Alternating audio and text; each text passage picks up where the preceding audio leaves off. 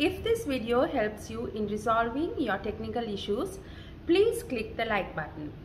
For providing further solutions for your technical obstacles and knowledge enhancement, please click the subscribe button and the bell icon below.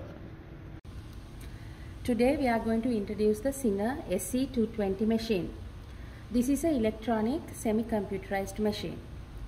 On the right side of your machine, the on-off switch is here. This is the display unit, and this has 200 inbuilt stitching patterns. This is the speed button.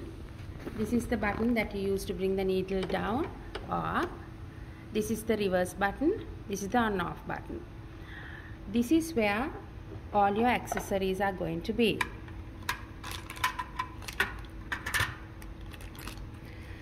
I'm going to show you how to remove the needle now. This is the tool that you will use for that. There's a little black screw here. You slowly unscrew it and take the needle out. This is the needle. The needle has two sides. One is the flat side and one is the tunnel side. When you are fixing the needle, you have to make sure the flat side, which is this, is going to be not facing you.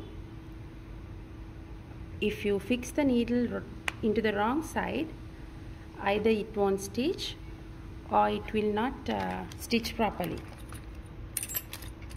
Also, when you are stitching small garments, you can remove this part and use it as it is.